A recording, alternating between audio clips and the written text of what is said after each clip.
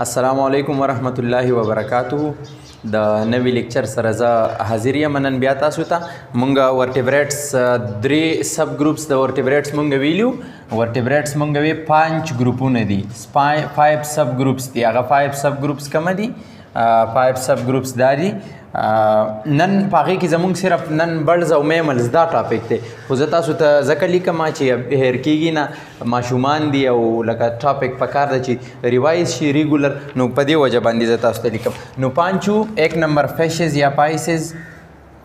یا پایسز ورته وایي او دویم نمبر امفیبینز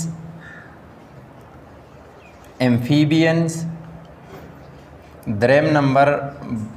برډز دریم نمبر ریپټایلز په ترتیب باندې به ولیکو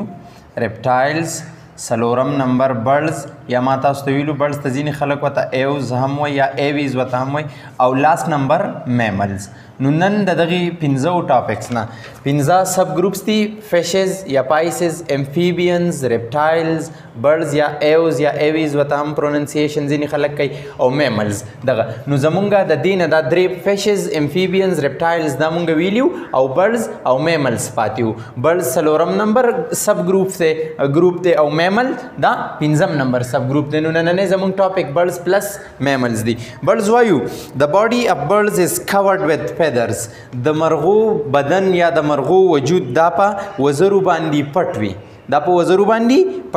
their four limbs are modified into wings their four limbs د دوی مخکینی خپې چې کوم دي limbs دو قسمه hind limbs mean رستنی خپې او four limb mean اگلی مخکینی خپې چې ورته مونږ وایو د دوی مخکینی خپې front legs ورته هم مونږ وایو their four limbs د دوی مخکینی خپې are modified دا چینج شوي وي دا بدل شوي وي into wings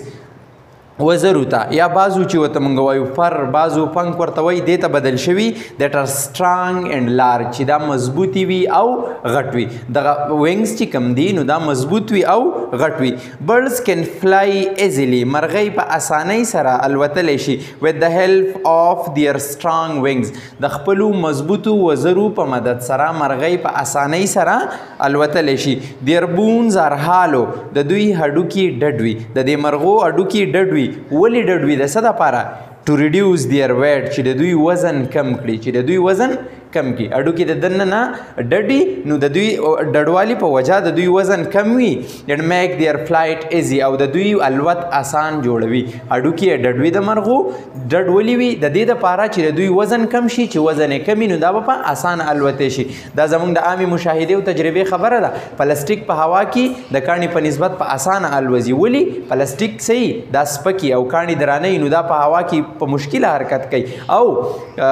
پلاستیکونه چې معمولی مراشي نو اوچته ولی هغه سپک وي نو د مرغو اډوکی چې دا هالو وي دا کوکلا ډډي ډډ د دې دپاره چې د دوی وزن کم کی او د دوی الوت آسان کړي some birds cannot fly ځینې مرغۍ نشي الوتلی but run لیکن دوی ګرځي منډې وهي they are called running birds دې ته څه وایي running birds وایي نو birds بیا دوه قسمه دي آسان کلاسیفیکیشن یې دی یو ته flying birds وایي flying birds او دویم نمبر ته running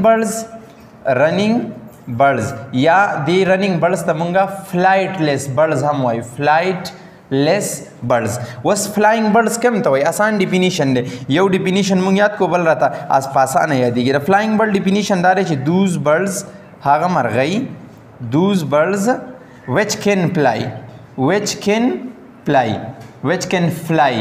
are called flying birds هغه مرغۍ چې هغه الوتی شي دې ته مونږ څه وایو دې ته مونږه flying birds وایو او د running birds یا د flightless birds ډیفینیشن دا دی those birds هغه مرغۍ which cannot یا which can't یا which can't پروننسیشن مختلف خلک کوي which can't fly یا which can't fly are called flightless birds یا running birds نو دا دوه قسمه دي د مرغو هغه مرغۍ فلاینګ برډز هغه مرغو ته مونږ وایو دوز برډز ویچ کین فلای هغه مرغۍ چې دا الوتلی شي آر کالډ فلاینګ برډز دې ته مونږ فلاینګ برډز وایو الوتومه والا مرغۍ او دوز برډز ویچ کین ناټ فلای هغه مرغۍ چې هغه ویچ کانټ فلای چې هغه نشي الوتلی نو هغې ته مونږ فلاینګ برډز وایو لکه د رننګ برډز ورته وایو ساري د فلاینګ برډز خو توتي او چنچن او خارو او دا ټول مونږ پیژنو د رننګ برډز کوم دي نو رننګ برډز آسټریچ شترمرغ اخوا ستاسو په کتاب کې شته تصویر هم پکې ورکړی دی کیوي دغې ته مونږ رننګ برډ وایو دا داسې مرغۍ دی چې دا الوتی نشي دغسې پینګوین او کیسوري دا داسې برډز دي چې دا الوتی نشي نو وایي راته سم برډز کین ناټ فلای ځینې مرغۍ نشي الوتی بټ رن لیکن دوی منډې وهي ګرځي را ګرځي وزرې یي خو الوتی نشي دی آر کالډ رننګ برډز دې ته مونږ څه وایو دې ته مونږ رننګ برډز وایو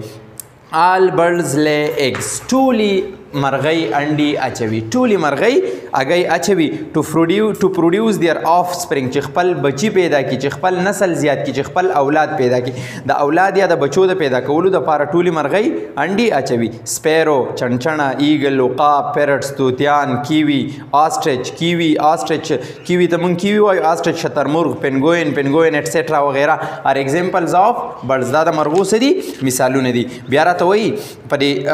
ټیټ بیټ کې راته وایي Ostrich is the largest bird in the world شترمرغ دا د دنیا د ټولو نه لویه مرغۍ ده که زموږ نه څوک تپوس وکړي چې په مرغو کې یا د دنیا د ټولو نه لویه مرغۍ کومه ده نو موږ به ورته وایو آسټریچ شترمرغ چې ورته وایي it lived in such areas دا په داسې ځایونو کې اوسېدو where there was no predator for it چې هلته د دې دپاره ښکاریان نه وو so it walked around on land دا به په ځمکه ګرځېدو را ګرځېدو walk around either udhar چلنه and gradually lost its flying habit او خپل flying habit یې څه کو دا یې لوز کو کودیا هغه لوتل تی څه شو هغه تی هیر شو نو ورلډ لارجسټ برډ چې کوم دی دا آسټریچ دی او که زموږ نه څوک تپوس وکړي چې ورلډ سمالسټ برډ کوم دی نو هغه بی همینګ برډ ورته مونږ وایو بی همینګ برډ یا هیلینا همینګ برډ ورته هم وایي دغه ورلډ سمالسټ برډ دی همینګ برډ یو ځل ټیسټ کې هم دا راغلی و بل ټاپک زمونږ دی د برډز نه پس میملز مونږ وایو چې میملز کې څه دي دا د ورټیبریټ لاست ګروپ دی اخیری سب ګروپ دی میملز کې راته وایي ممالیا ځناور چې ورته مونږ وایو دیز ورټیبریټس ګیو برث ټو ینګ ونز دا بچي پیدا کوي دا اسې فقاریه ځناور دي چې ملا ډوکې پکې شته خو بچي پیدا کوي اینډ د مدر فیډ د بیبیز ود هر ملک او مور بچو له پی ورکوي دوه خاصیتونه شو دا داسې ممالیا ځناور داسې ورټیبریټس داسې فقاریه ځناور دي چې دا بچي پیدا کوي او مور بچو له پی ورکوي او دریم غټ خاصیت یې دی میملز هیو هیر آن دیئر باډیز د ممالیا ځناورو په وجود باندې په بدن باندې ویښته وي نو درې لوی خاصیتونه شو دا میملز ممالیا ځناور بچي به پیدا کوي مور به بچو له پی ورکوي په بدن باندې به ویښته وي ګوټ بیزا کاو غوا کیټ پیشو بپلو میخه هارس اس ډاګ سپی منکی شادو ایټسیټرا وغیره وغیره ار د ایگزامپلز آف میملز دا د ممالیا ځناورو مثالونه دي سم میملز لیو ان واټر ځینې میملز داسې مشته چې په اوبو کې اوسیږي لایک مثال په طور ډولفن ویل ایټسیټرا دا میملز دي دا هم بچي پیدا کوي او په اوبو کې اوسیږي بیٹ از ا یونیک میمل چمکادړ یا چمګادړ چې ورته مونږ وایو ماښام خپره کې دا یو انوکا یا یو منفرد یو عجیبه ناشنا میمل دی دیټ کین فلای ان ایر چې دا په هوا کې الوتلی شي نو دا د میملز خاصیتونه دي اول خاصیت دا دی چې دا به بچي پیدا کوي مور به بچو له پی ورکوي په بدن باندې به ویښته دا درې لوی خاصیتونه دي مخکې کلاسونو کې بیا ستاسو په کار راځي نو یاد کوئ بیا یو ځل سبق ته ګورئ برډز مرغۍ د باډي اف برډز از کورډ وذ فیدرز د مرغو وجود دا په وزرو باندې پټ وي دیر فور لیمز آر موډیفاید انټو وینګز د دوی مخکینۍ خپې وزرو ته بدل کړی شوي وي دیټ آر سټرانګ چې دا مضبوط وي انډ لارج او غټ وي برډز کین فلای ایزیلی مرغۍ په اسانۍ سره الوتلی شي with the help of their strong wings د خپلو مضبوطو وزرو په مدد سره their bones are hollow د دوی اډوکي دا ډډ وي to reduce their weight چې د دوی وزن کم کړي and make their flight easy او د دوی الوت اسان کی some birds cannot fly but run ځینې مرغۍ الوتی نشي but run لیکن دوی منډې والی شي یا ګرځېدی را ګرځېدی شي they are called running birds هغې ته running birds وایي ما تاسو ته وي دوه kinds دي غټ قسمونه دي flying birds running birds یا running birds ته مونږ flightless birds هم وایو کوم الوتی شي هغې ته flying birds وایي کوم نشي الوتی هغې ته رننګ برډز وایي آل برډز لے ایگز ټولې مرغۍ انډې اچوي ټو پروډیوس دیر آف سپرینګ چې خپل بچي پیدا کړي خپل اولاد بال بچه یا نسل زیاتولو دپاره دوی انډې اچوي سپیرو چنچڼه ایګل عقاب پیرټس طوطي کیوي آسټریچ شترمرغ پینګوین ایټسیټرا آر ایگزامپلز آف برډز دا د مرغو مثالونه دي